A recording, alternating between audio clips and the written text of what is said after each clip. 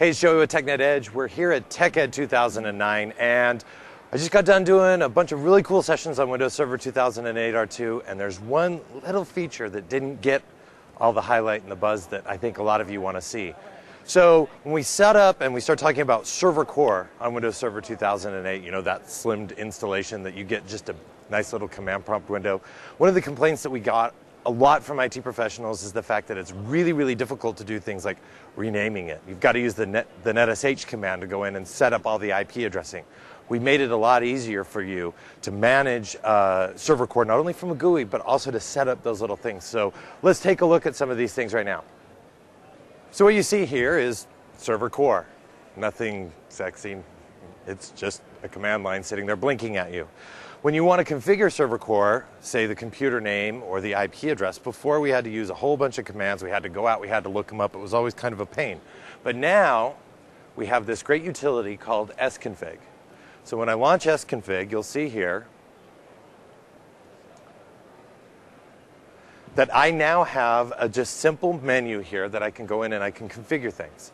So you can see that I have the option to go ahead and change my domain or my work group or my computer name, add an administrator account, configure remote management. But see, this is the best part here. I'm going to go ahead and select option number 8 to configure my network settings. And you'll see here that I can actually go in and see what my network interfaces are here and what the IP addresses are. So if I select this one here, I can actually go in and set options. Do I want to set the IP address? Do I want to go ahead and change my DNS server? Maybe clear out my DNS settings, right? So all of my network adapter information is right here in one nice little interface. I don't have to go out and check TechNet all the time for those netsh commands. Really cool stuff. The other really cool thing that we've got now with Server 2008 R2 is the ability to do remote management with Computer Manager, which I'll show you here. In Windows Server 2008 R2, we can actually remotely manage machines using Server Manager. There's always one of these things that I kind of had a pet peeve about previous versions, is that I couldn't simply right-click inside of Server Management and choose Connect to another computer. But as you can see, that option is now available to me. So I can continue to manage all of my servers the way I'm used to doing them remotely from my desk. Windows 7, it's currently available in the Remote Server Administration tool, so I can no longer have to go and connect in through an RDP connection.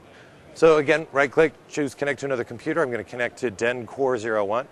You see it's already flipped over, and we're going to connect in and take a look at what we've got installed on my server. And this is my Server Core server, the same server I showed you the SConfig on. And you'll see I've got all of my roles and all of my features. You see this particular case, it's a web server. So I can get all of the information that I need to using the graphical user interface that we all know and love. So that's a little bit about how we've enhanced the new management functionality in Windows Server 2008 R2, specifically as it relates to Server Core.